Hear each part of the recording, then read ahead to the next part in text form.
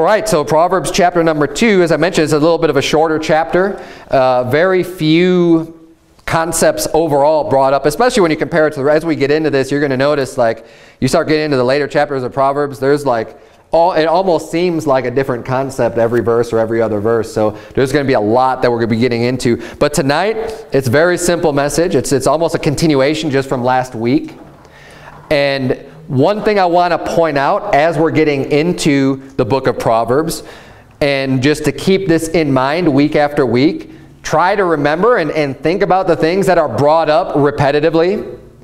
If there's repetition in the Bible, God thinks it's important for us. The more times you see something, the more we should be paying attention. Now, as we just read this entire chapter, the one thing that sticks out again is the wisdom, is the knowledge, right? That was kind of the main theme of chapter number 1. We saw that a lot. That's the whole point of the Proverbs, and it's for us to gain wisdom and understanding. And we're going to see how we can do that and the ways that we can achieve getting smarter, getting more wisdom, getting more knowledge as we read through this book. And it kind of gets laid on layer after layer after layer, getting more in depth. We still have more of a basic overview and more of the virtues and the value of being wise we see here covered in chapter number 2 and what it's going to help prevent. So let's dig into the chapter. Let's look at, well, before we even do that, well, let's look at verse number 1. It's fine. Verse number 1. The Bible reads, "My son, if thou wilt receive my words and hide my commandments with thee." The first thing we see here, if you're going to receive my words, if you're going to listen to me, if you're going to receive what I'm saying and hide my commandments with you. What does it mean to hide my commandments with you? Does that mean have a little cheat sheet and like hide them in your pocket? No. When you see the Bible talk about hiding things or like hiding things in your heart, you'll see that in the book of Psalms and much in the book of Proverbs. You'll see, hide my commandments with thee. It basically is talking about memorization. It's talking about knowing them and knowing it so well that it's with you. Yeah. When you hide my commandments with thee, you're keeping it. No one could take that away from you. It's hidden within your heart. You've received it to the point to where you know it. Now, we stress every week after week, I go over our announcements and we do a Bible memory passage, right? I do believe that Bible memory is important. That's why we do it. Now, of course, it's not required. We don't have requirements like that in church. And I'm not going to look down on anybody that doesn't memorize Scripture. I just want you to know here, though, it's for your own benefit. And I do, I may really push for it, but I don't want, first of all, I don't want anyone to feel bad for like not memorizing. It's not the point. I'm not trying to make you feel like you are just a terrible Christian if you don't memorize Scripture. But the reason why I bring it up so much is because I do think it's extremely helpful and it will get you wise, and it's only going to be very, very good for you to memorize it. So it is something I place a high value on. I think it's very important for us to do. But again, it's not one of those things where it's just like it's a requirement that you have to do this. We don't have any requirements. You know what? If you don't want to go soul winning, don't go soul winning. If you don't want to come to church, don't come to church. If you don't want to read your Bible, don't read your Bible. If you want to memorize the Bible, don't. That's your prerogative. I hope you keep coming back. I love having the people here that are here.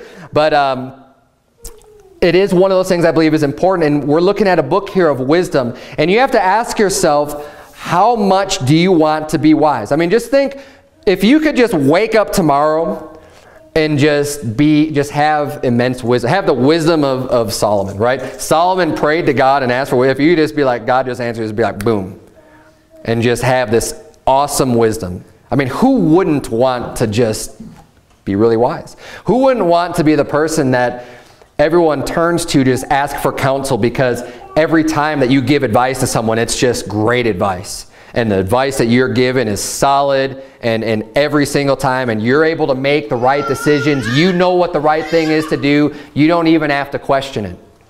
You're so grounded and founded. You have so much wisdom that things that are just become obvious to you. Of course that's a bad decision. Of course that's a mistake.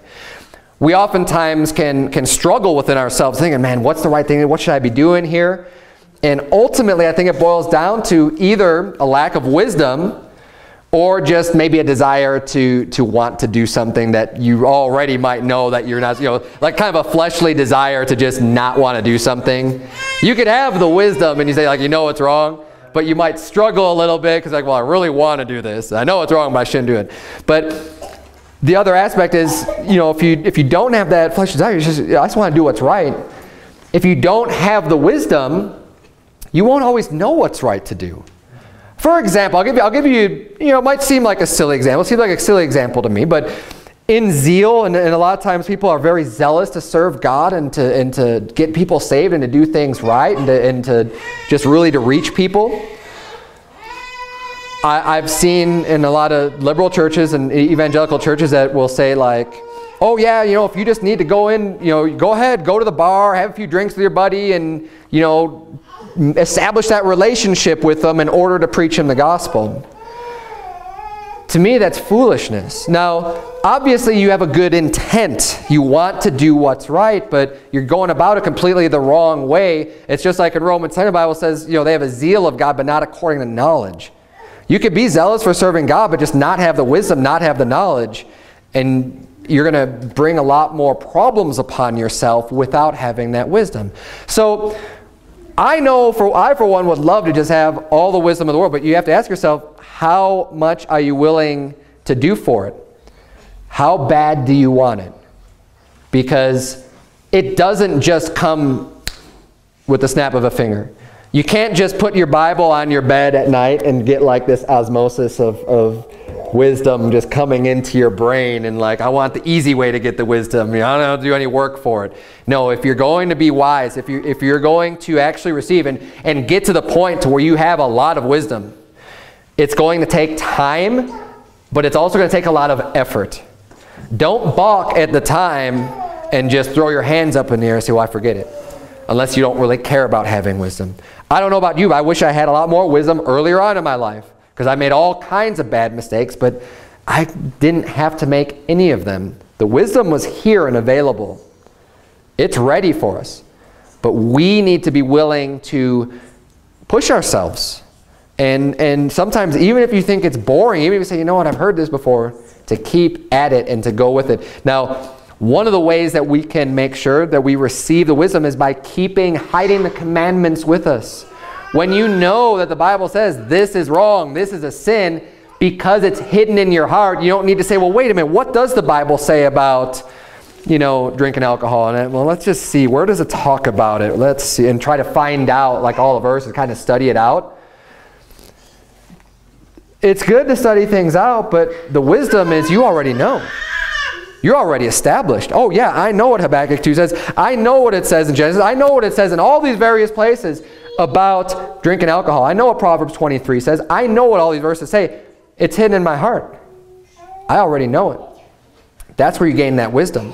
And one of the reasons why we do the Bible memory verses is because we're trying to hide God's commandments. We're trying to hide God's word in our heart so that it's always with us everywhere we go. And it'll help you when the moment arises and you don't have the time to study something out and you just got to make a decision, to be able to base that decision on wisdom.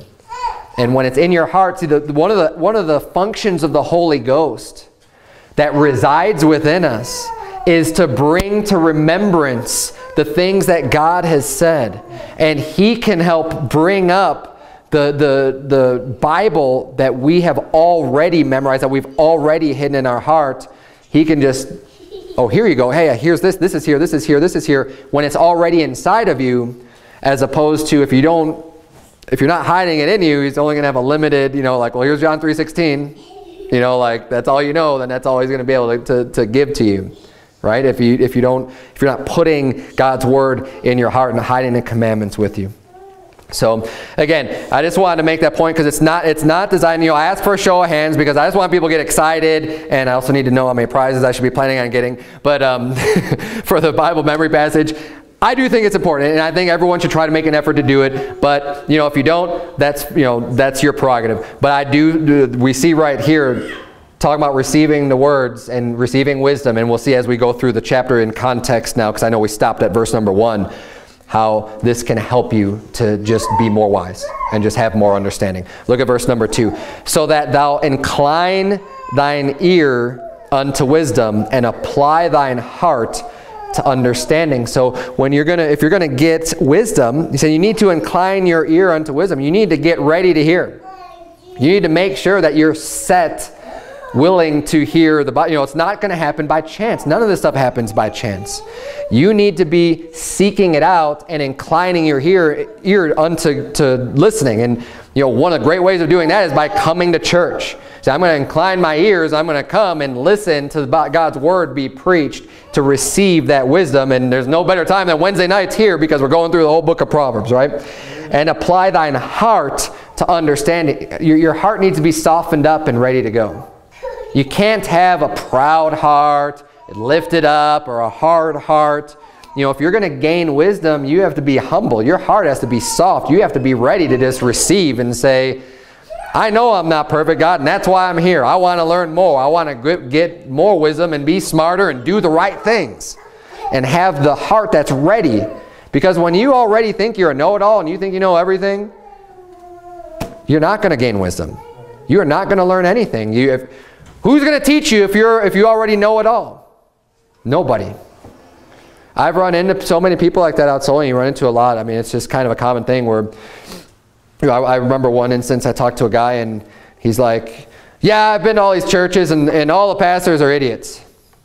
They're all stupid. Like I just know, so I can't go to a church where I just know so much more than the pastor. And it's like right off the bat, I'm just like, yeah, there's not any pride there with this guy, right? He just knows so much more. And it's like, this is the type of guy that'll spend maybe an hour or two maybe talking to someone just oh, you're just an idiot. You have no idea what they know. And just because you disagree with someone doesn't make someone an idiot.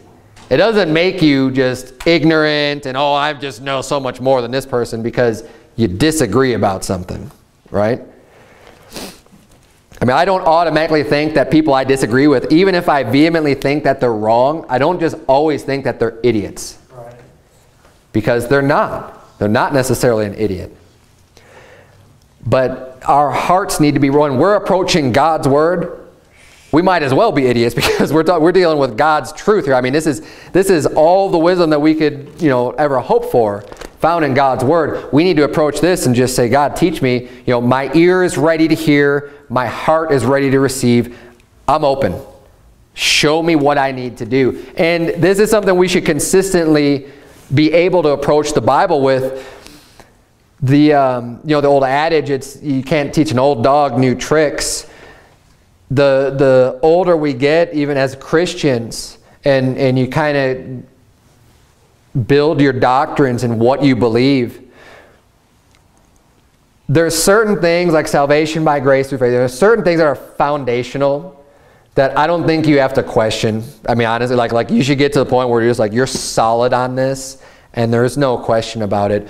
But you should always remain a little bit open for a lot of other doctrines and things that you might feel kind of settled on, but be willing to let God's word teach you. Now, I know there's a lot of false prophets and false teachers out there. I'm not just saying being open to them, but even being open to God's word. So if someone challenges what you believe, you don't even necessarily have to just go out to prove why you're right. Just prove what God's word says. Say, okay, if there's a challenge here, let's just see what the Bible says. Is it adding up? If someone's gonna present a different argument to you, let's just insert that belief, that doctrine, and let's write it down and let's see, does the Bible support this or not? This is the type of attitude we ought to have when approaching God's word and just being ready to get wisdom. But it's not easy to do that, right? It takes work, it takes effort to be able to analyze everything and to try every spirit, whether it be of God. Now, verse number 3, let's keep going here. It says, yea, if thou criest after knowledge and liftest up thy voice for understanding. This is really emphasizing how bad you want to get knowledge. He's saying if you cry after it, it doesn't mean weeping, crying. It's crying out with your voice. Crying out, knowledge, please, I want to have some wisdom. You're excited, you want it, you're screaming after it, and you lift up your voice and say, I just want to understand. God, please help me to understand. It's that emotion involved of how bad you really want to have that understanding. He's saying, look, if you'll receive my words, if you hide my commandments in your heart, if you get your heart ready, you get your ears ready, and you are just crying after knowledge. It's a lot of effort. I mean, that's a strong desire to want to learn. That's not just, yeah, well, it would be nice to know that. Kind of like sometimes I think it would be nice to know another language. I could learn another language, but I'd have to be really zealous after going after it and make it a point to learn it. Hopefully you don't have that attitude towards the Bible and having wisdom and godly wisdom. Yeah, it would be nice to have that. No, in order to get it, you need to cry after. You need to shout after it and want it that bad. Look at verse number 4. If thou seekest her as silver and searchest for her as for hid treasures. Now, ask yourself this question. How much effort would you put forth if someone that was a reliable source to you, someone, a good friend or someone gave you a treasure map? Now, I know it's kind of silly, but go with the example with me. They said, here is a map that I found. It's an old map, and this is a trusted source, right? This is reliable. And, I found this in this old house somewhere, and they've got everything outlined to digging this up, and there's probably going to be all this treasure, and there's a whole inventory, all this stuff listed there, of how much effort you would put forth if you thought that's really attainable. If you said, wow, this sounds pretty good. I think I can do this. How much effort would you put forth into that? Would you take time off of work? Probably. Would you, if you had to maybe even buy a piece of property in order to get on that land and get it, would you do it? You probably would. I mean, depending on what you're looking for, right? If you have this valuable treasure, and he's saying that's how people seek after money and after silver and all this valuable, right? Hidden treasures. How much would you go after that stuff? He's saying that's how you need to seek after wisdom. Right. See, the money is important. We know that the money is not important. But if you could say to yourself, you know what? Yeah, I would put forth all kinds of effort. If I go gold panning and go find this buried treasure or whatever and just put forth all this energy and effort to go and do that, you're going to be wasting your time because that's an energy that you need to be investing in getting wisdom and getting knowledge. And that's what he's saying. This is the type of mentality, right? The way that people seek after silver and seek after treasures. That's the way that you ought to be seeking after God's word and getting wisdom. Verse number 5. Then shalt thou understand the fear of the Lord and find the knowledge of God. Now, after all of these things, it's a lot of work. He's saying when you get to this point, you're crying after, your heart's ready, your ear's ready, you're hiding the commandments in your heart, and you're seeking after wisdom as silver and precious treasures. When you get to that point, he says, then you'll understand the fear of the Lord and find the knowledge of God. Now, if you remember from chapter 1, the Bible said that the fear of the Lord is the beginning of knowledge. He's saying just fearing God, that's the beginning. Now we're at the point here in chapter 2, he says you're going to understand the fear of the Lord. See, the first step is just fear God, right? Because fear God and keep his commandments. That's what you do. You just need to do that. But as you go and as you seek out and search out wisdom, God will give it to you, and then you'll understand why you need to fear God, and you'll understand and gain that understanding of the fear of the Lord, and he'll add to you, giving you the knowledge of God. And you'll find the knowledge of God. And you'll start to understand things more. See, the beginning part just begins with the faith. I just believe the Bible's true, so I'm going to do what God says. And then as you continue and as you seek out, God will give to you. He'll open up your understanding. He'll give you wisdom. But you have to have this type of an attitude in order to receive that. Let's keep reading here. Verse number 6. For the Lord giveth wisdom, out of his mouth cometh knowledge and understanding. God's the one ultimately that gives wisdom. And that's why we pray to God for wisdom. But we need to also seek it out. You can't just be expecting God to give you a bunch of wisdom if you're not doing anything for it. Just as much as you can't expect God to take care of you. If you're a fully able man and capable of working, you can't just be like, well, God's just going to take care of me. I'm just going to sit down on the couch and just have full faith in God that he's just going to take care of me. And he's going to send somebody to bring me food while I'm just sitting here on the couch and I don't even have to lift a finger and I'm just going to be fed and God's just going to take care of me. That's how much faith I have. That is stupidity. It really is. That is just a complete lack of wisdom if you think like that. God always expects us to do work and to work and to do the things that we need to do. We need to strive for wisdom. We need to strive for all these things that are important in life. Now, God will step in and He'll reach us. You know, when we're putting forth the effort we need to do, when I'm working as hard as I can, when I'm putting forth my effort, if I'm lacking anywhere, God will step in and supply my need. Absolutely. But He has to meet me at that point. He's not going to just say like, yeah, well, whatever, you're a lazy bum, but I'm just going to continue to just take care of you. And it's the same thing with wisdom. He's not going to open up your wisdom and understanding and grant you that extra knowledge if you're not doing anything with it and if you're not seeking it out. Now, there's many people today that put a high value on education and wisdom. Unfortunately, most people are seeking it out in all the wrong places. A lot of people, you run into people that just, you know, man, I just really want to know things. They have a desire for knowledge. And oftentimes, these are the very people that profess themselves to be wise, and they're the biggest fools of all. You know, I run into people, I know when I was going to university, there's people that seem to be just lifelong students. Like they're just getting all these degrees and they're taking all these classes because they just want to know. Now, I have no problem with people wanting to learn knowledge. I think it's a great thing. But true wisdom starts with the fear of the Lord. And most of the people that get involved in those institutions, they don't care about God at all. Right. It's really just a pride thing of them just knowing more and more and more and just being smart, you know, smarter than everybody else. But the funny thing about that, turn if you would to 1 Corinthians chapter 3. Keep a finger in Proverbs 2. Of course, we're coming back to it. 1 Corinthians chapter 3. That knowledge is worthless. Or worth very little.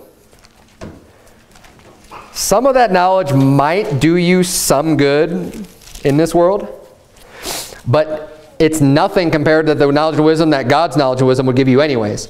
God's wisdom will supersede their knowledge any day of the week. God's wisdom will teach you how to be a hard worker. God's wisdom will teach you how to not get involved in traps and snares and sins that's going to destroy your life. I mean, I don't care how many degrees you have or doctorates or whatever in the medical field, in engineering, in mathematics, in science, in any field. I don't care, in liberal arts, whatever. Add them all up, you could have all those in the world. You're a fool if you don't believe in God and if you don't understand the fear of the Lord. Right. You're a fool. That's the bottom line. Look at 1 Corinthians chapter 3, verse number 18. The Bible says, "Let no man deceive himself.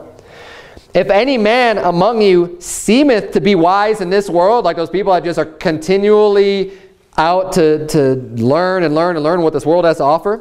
"If any of you seem to be wise in this world, let him become a fool that he may be wise." In order to have true wisdom, in order to truly be smart and have knowledge, you've got to become a fool.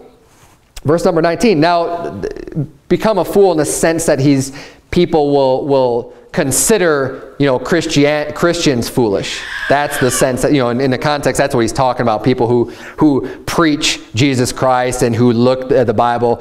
The world considers us to be fools. So he's saying, look, if any of you among you seem to be wise in this world, because the people that esteem the college degrees, he's saying you need to become a fool in order to become truly wise. Let's keep reading here, verse number 19. "For the wisdom of this world is foolishness with God. For it is written, He taketh the wise in their own craftiness. And again, the Lord knoweth the thoughts of the wise, that they are vain." He's saying, you know what? All the wisdom of this world is foolishness. God just thinking, you are so stupid. These people that think they're so smart and, you know, they've got these... this big, what is that stupid, the collider machine, what's that thing called? The accelerator? The particle accelerator thing, right? I mean, these people, they think they're so smart and they're doing all, you know, and God's just like, you're so foolish. Right. And people will lift up these scientists and, you know, and just extol how great mankind is and how smart we are today and be so proud and lifted up and all these great things we can do.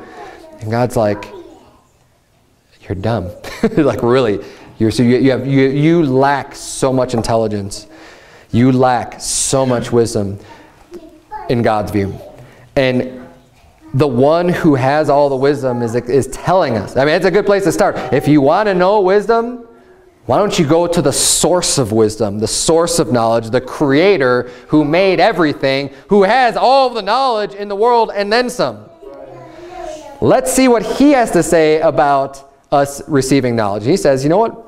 You need to become a fool and you know, in the world's eyes, the worldly view of foolishness versus wisdom, and then you can actually become wise.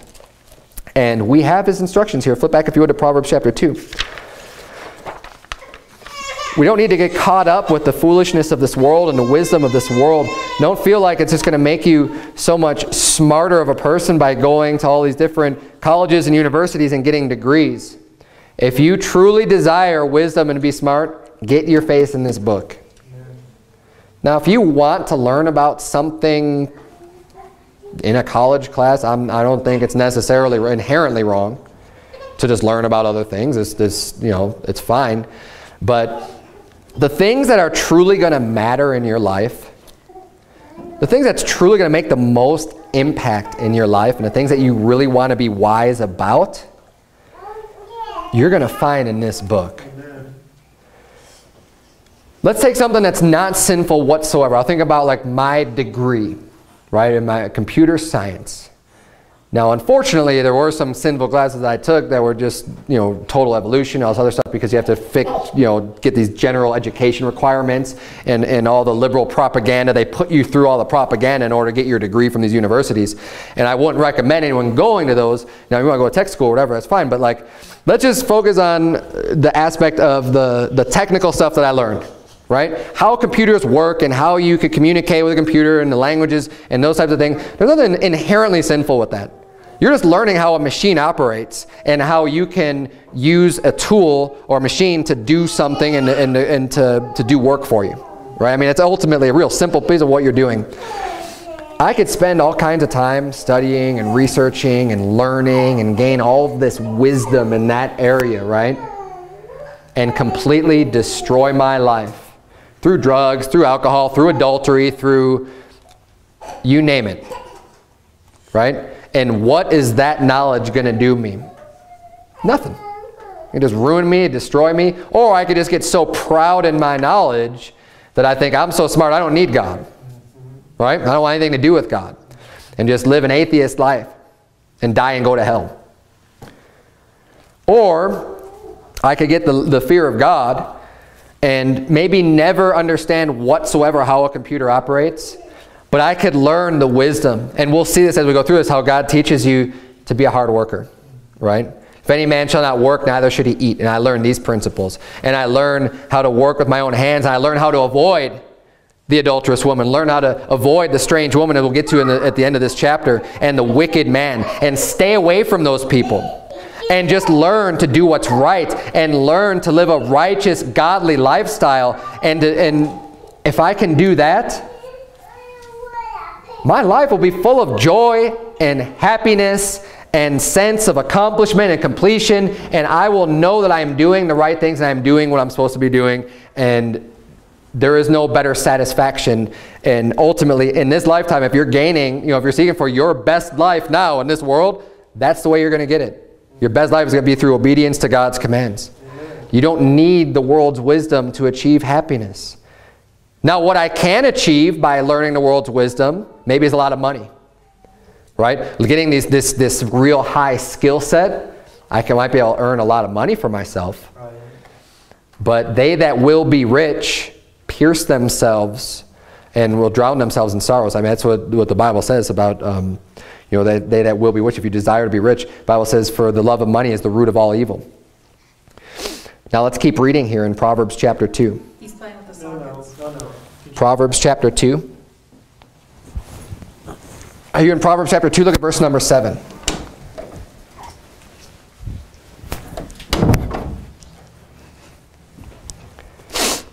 Verse number 7. He layeth up sound wisdom for the righteous. He is a buckler to them that walk uprightly. Now we're getting into him laying up sound wisdom for the righteous, for people who have already listened and started on the right path, right? They're listening to God and they're gaining instruction. He's going to add more wisdom. So the more you're listening to God, the more he's going to tell you, right? If you're stuck at step number 1, and you're not implementing it, you're not doing anything with it, you're not actually following, why is he going to tell you any more? Right? It's like with my children, if I just tell them, you know, you need to clean your room or whatever, right? It's an instruction. I'm not going to show them anything more after that. I'm going to be stuck on, did you clean your room? Did you clean your room? Did you clean your room? Did you clean your room? Right? Just one thing. Now, I'm not saying that cleaning the room is necessarily wisdom, but I'm going to be stuck on that one thing until they get it done. So as we start obeying God, he'll teach us more things. Now, cleaning a room can be, it can give them wisdom because it'll teach them for the rest of their life how to maintain order and to be able to do things more efficiently so they have more time to do other things, right? I mean, you could kind of extrapolate the wisdom out of that, but with God, he lays up wisdom for the righteous. When you're doing what's right and you're following what he's telling you to do, he's going to say, well, I'll tell you even more. I'll give you even more wisdom. And it says here he's a buckler to them that walk upright. Now, a buckler is just like a shield is all it is. So he's going to help defend you. It says to them that walk uprightly, to the people who are doing what's right. So start doing what's right and God will reveal more unto you. Let's read verses 8 and 9. He keepeth the paths of judgment and preserveth the way of the saints. Then shalt thou understand righteousness and judgment and equity, yea, every good path. Now, don't you want God looking out for you and guiding you? Of course, I do. I mean, I want God to direct every single one of my paths. And it says here, he keeps the paths of judgment and he preserves the way of his saints. So God will light up your path for you and says, this is the way that you need to follow. When you're seeking after wisdom, when you're doing what's right, God will be that shield to defend you and to help to fight off people attacking you. And it says then you'll also understand righteousness and judgment and equity. Equity is what's right. Things that are equal, what's right, what's balanced, what's the way that we should be living. And yea, every good path. You'll know the right way to take. It says every good path. So you have oftentimes in this life, there's different paths you could take. You're always faced with these different opportunities and different options and different things. Where I could go this way or this way.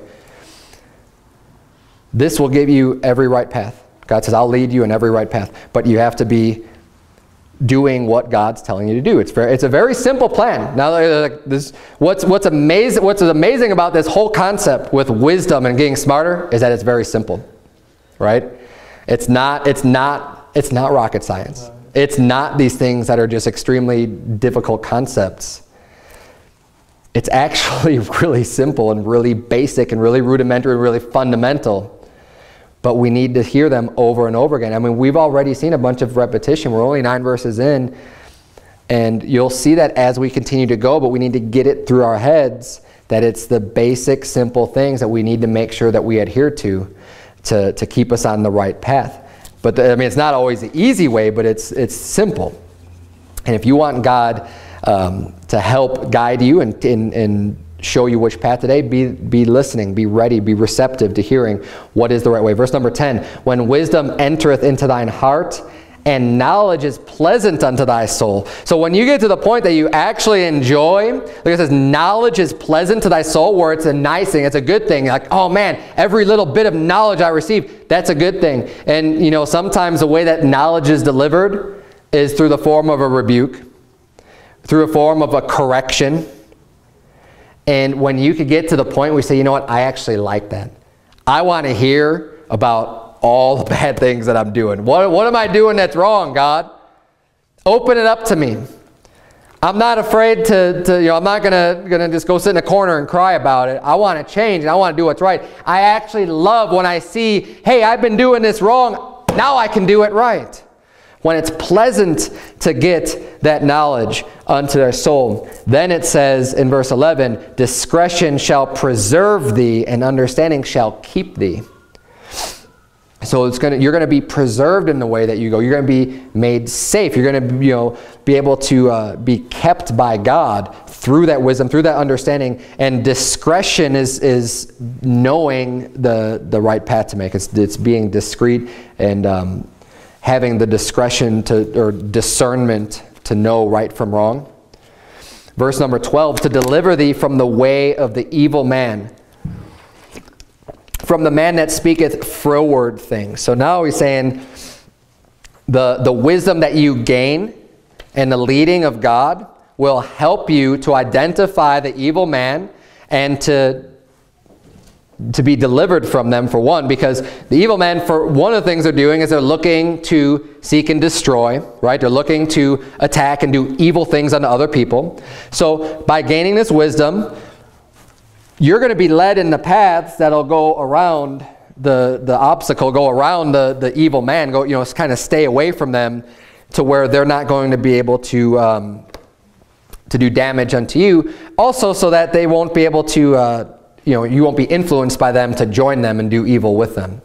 Now, one of the words that's mentioned here is, it's kind of an older word. It's not used very much today, is froward. But this is a great chapter for even understanding what that word means. The word's used in almost every verse here in the next few verses. Froward, froward, froward. So if you don't know what it means, look at it in the context. And this, you can do this with most words that you don't understand in the Bible.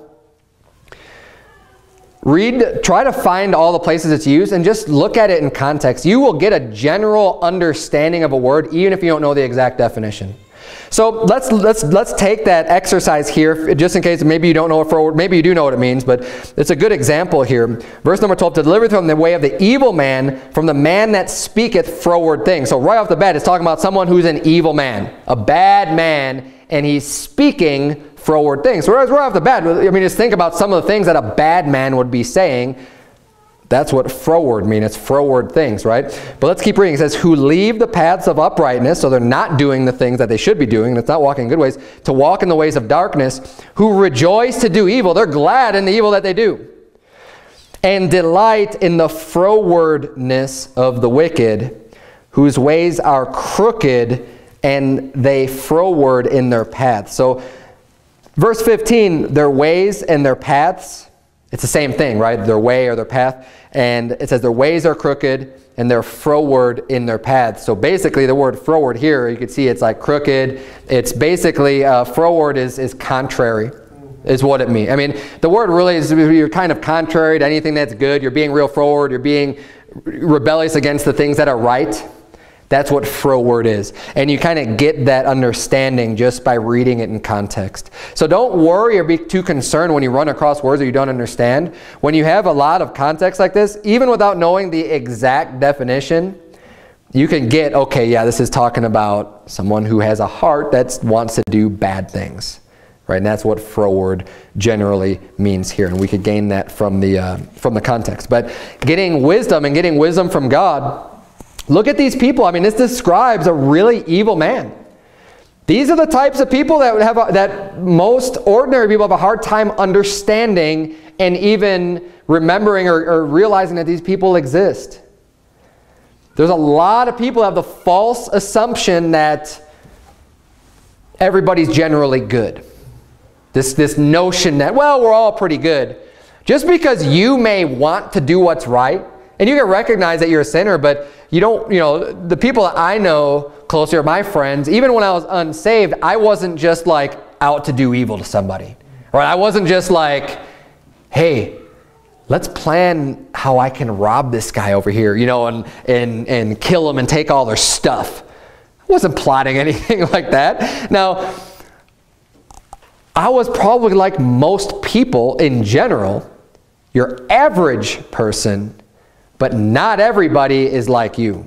Not everybody has that type of thinking where, you would never really want to hurt somebody and plan and plot to do that. Because there are plenty of people out there that are wicked people. They're bad people. And we get reminded over and over again that these people exist. This is part of a description here of someone who's evil. It says, and getting God's wisdom will deliver you from those people. The wicked man, it says, he speaks froward things. He leaves the path of uprightness to walk in the ways of darkness. He rejoices to do evil. It's something that he actually likes to do. He enjoys it. doing bad things to people and delights in the frowardness of the wicked, it actually is something that he enjoys, whose ways are crooked and they're froward in their paths. And this is an example of a reprobate of someone like a Romans 1. The Bible says in Romans 1, the last verse, who not only do these things, but have pleasure in them that do them. These things are worthy of death.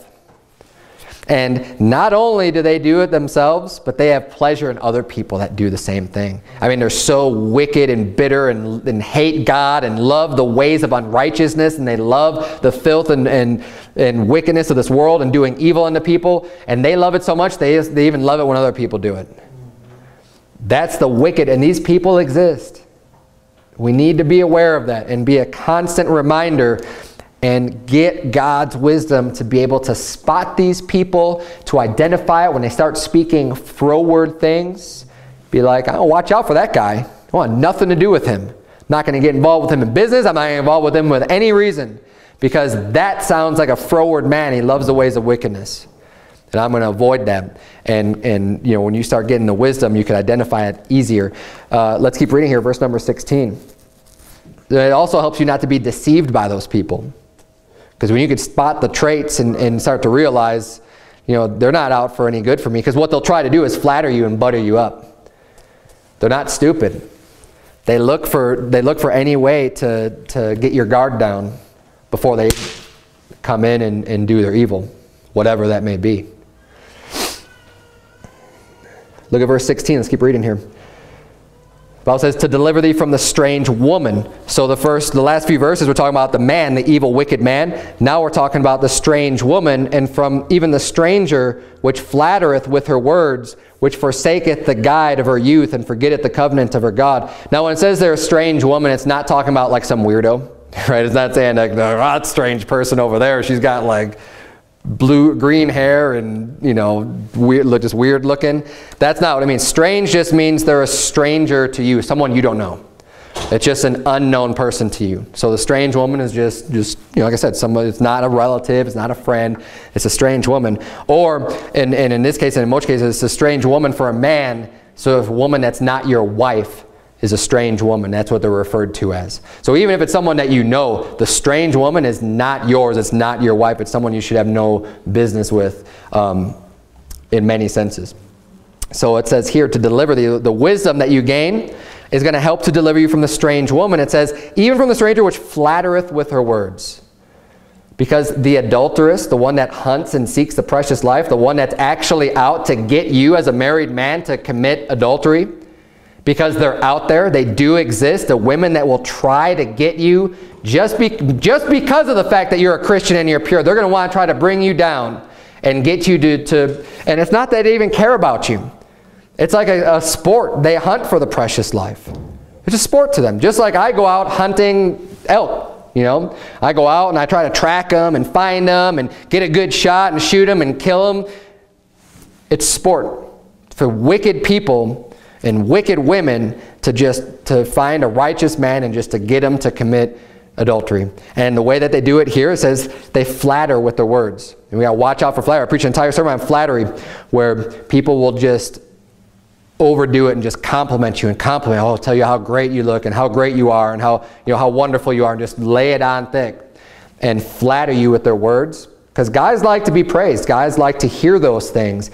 But let it be a red flag when you start getting the flattery from a strange woman, from someone who's not your wife. You should have no business with that.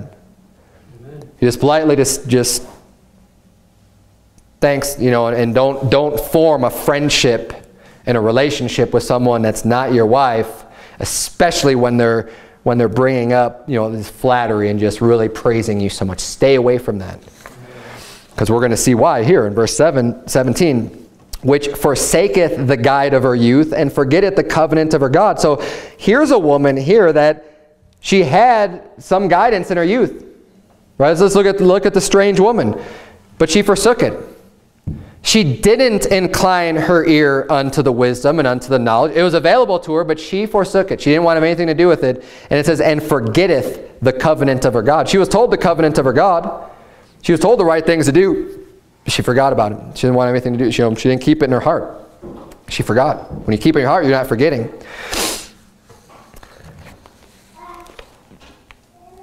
Verse 18. Look at, it gets even worse about this woman. For her house inclineth unto death, and her paths unto the dead. None that go unto her return again, neither take they hold of the paths of life. That's a pretty serious warning. Saying, look, her household, it leads to death. Like, that's final. Death. You're done.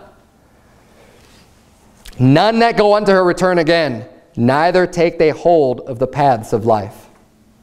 So once they go there, he's saying, that's it. This is a serious warning. You need to watch out for that strange woman. Don't be like the ox that's being led to the slaughter, guys.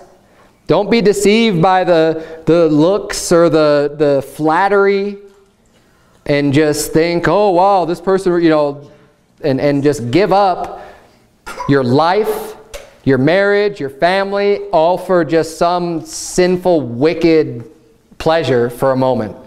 Pleasure of sin for a season, or for a night, or for whatever. It's not worth it. It'll destroy your life. And you will, and no matter how deceived, don't be deceived by Satan's, you know, show of what sin is. And make it seem like it's going to be really great and way better than it actually is. Because I guarantee you, and I've never done it, you don't even have to have done it, I guarantee you it never will be cracked up. Because what's going to happen is, you may think and have this worked up of how great this will be and how, you know, awesome this person would be to have a relationship with. And it's going to fall apart in an instant, and you probably won't even get to enjoy what you thought you were going to enjoy, because you had this image of what the sin was going to be like, and it's not going to even be like that at all. It's just fake. Like all sin, it's just fake. And it's empty. And it's going to leave you way worse off than ever. And the sin of adultery is, in my opinion, is one of the absolute worst sins that you could commit to anybody in the world. One of the worst. I mean, maybe short of pedophilia or something that's just perverted, bizarre, disgusting like that. But taking the trust of your spouse and just forsaking that and forsaking everything you have for one moment of pleasure. I mean, the trust and everything else is involved. That's why the Bible puts a death penalty on adulterers. Amen. Just because of how wicked of a sin that is. And we live in an adulterous generation. We live in a generation where people they treat marriage as like dating. You can just break up with your spouse and just get a new spouse. And they don't care about their vows. And you find someone else, they don't even care about the adultery anymore. Well, everybody's doing it. And it's just an attitude of acceptance. And you just expect it to happen these days. Well, I don't.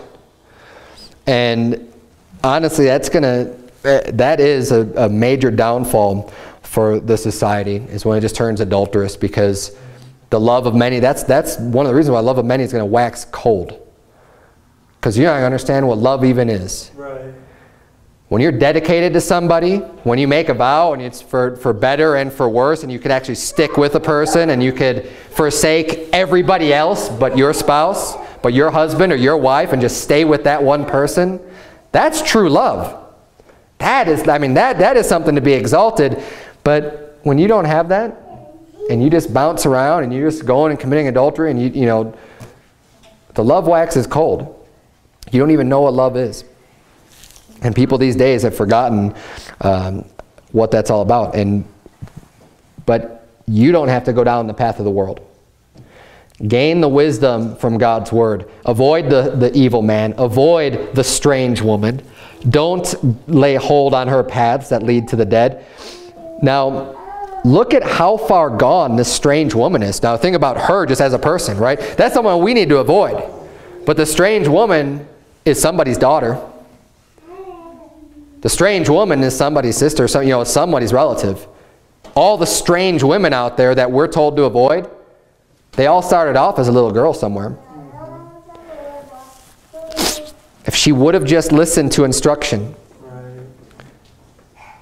from her youth, just listen to God's word, listen to the wisdom. We need God's wisdom to avoid being this person and to avoid being deceived by this person. Both. We need the wisdom for both. Girls, listen up. This is important. Sit down and listen.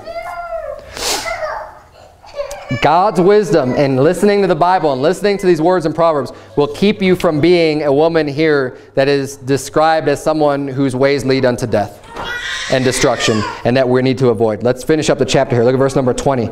That thou mayest walk in the way of good men and keep the paths of the righteous, for the upright shall dwell in the land, and the perfect shall remain in it. But the wicked shall be cut off from the earth, and the transgressors shall be rooted out of it. Very simple. The good ways lead to prosperity and long life and, and just a good existence. The bad ways lead to death and destruction. It's very basic and rudimentary and simple. And he's saying, you're going to be cut off. The wicked's going to be cut off. They're going to be, they're not going to get any of the things that they think they're getting through their wickedness. They lay the traps for themselves. But if you can just do what's right, God will preserve you, God will protect you, and keep you in your path. So let's bow our heads and have a word of prayer. Dear Heavenly Father, Lord, we thank you so much for these words of wisdom. God, I know that some of this might seem repetitive, dear Lord, but help us not to be bored with it. Help us not to forsake the instruction that you provide for us, dear Lord, but that we would embrace it and love it and seek after it and just daily, dear Lord, try to learn from your words and increase our wisdom and increase our knowledge, dear Lord. Help us never to be deceived by the evil man or the strange woman, dear Lord, that are just out to destroy.